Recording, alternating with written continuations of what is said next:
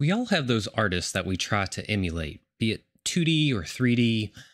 Something about them just grabs us and we want to emulate them in some way.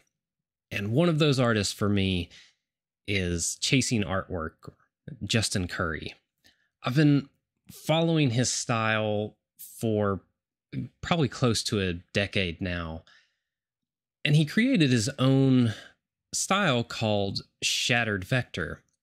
And it's absolutely brilliant. I'll put a link to his page down below.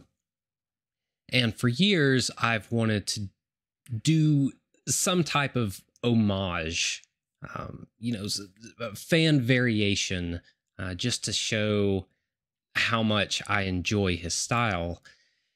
And I've kind of messed with a couple things, doing some simple animations with some of his artwork and everything, but nothing I was ever really happy with.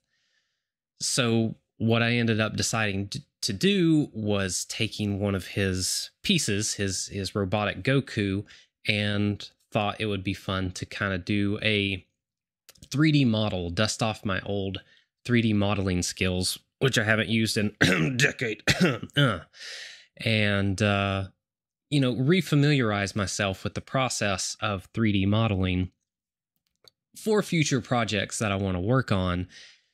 And I thought that this style would lend kind of well to a more geometric, polygonal style that can be afforded through 3D modeling if you're not going to sculpt. So that's what I did. I used his established Goku as the basis for this Vegeta, and I put my own twist on everything, but I wanted it to look like something that was inspired by his style, by his Shattered Vector.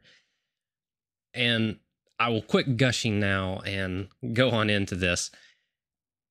And like I said, I haven't done any 3D modeling in quite a while, so a lot of it was trial and error, and I almost didn't make this video because there were so many errors.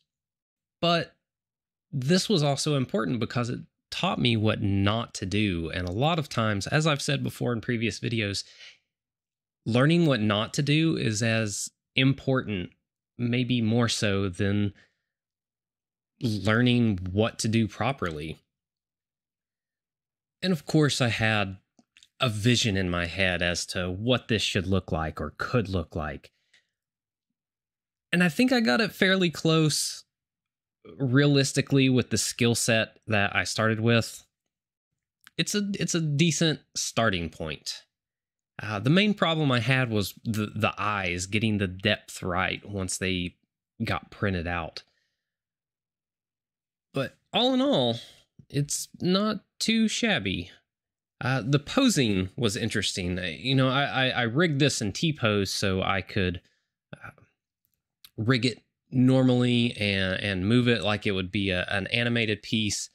But something went wrong. I had all kinds of difficulty and everything, so I just moved it piece by piece, which isn't ideal. And I did a little bit of the posing tool in the sculpting, just to bend pieces ever so slightly to get them to look a bit more organic.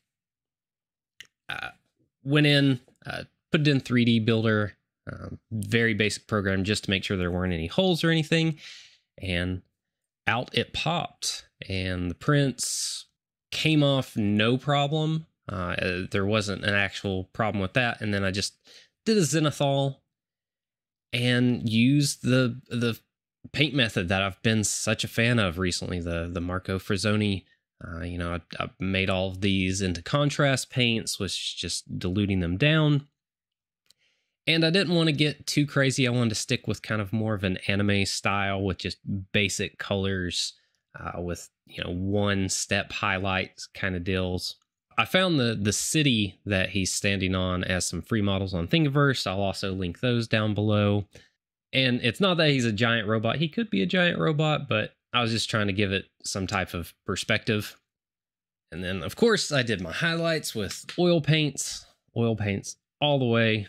Absolutely love them.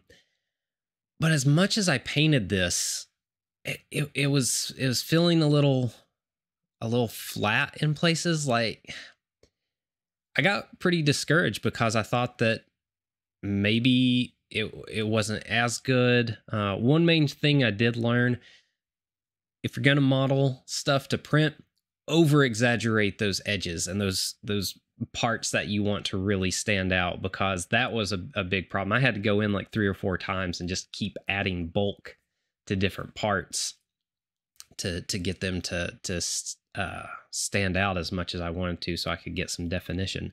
I watch a lot of other YouTube creators, and recently I'd heard people talking a whole lot about panel lining, and that is exactly what this needed. I don't do it a lot on the minis. I think it's either my style or the minis that I paint, but as soon as I started putting those black lines between everything, man, this thing came alive. It looked 10 times better, 100 times better once I got all that definition in and everything. And I also had some problem, like I said, the eyes on the face didn't come out. I'd put some on the side. So I did repaint the face 5, 6 times just because I couldn't get the metal to look right, or at least how I wanted it. But yeah, ups and downs, everything included.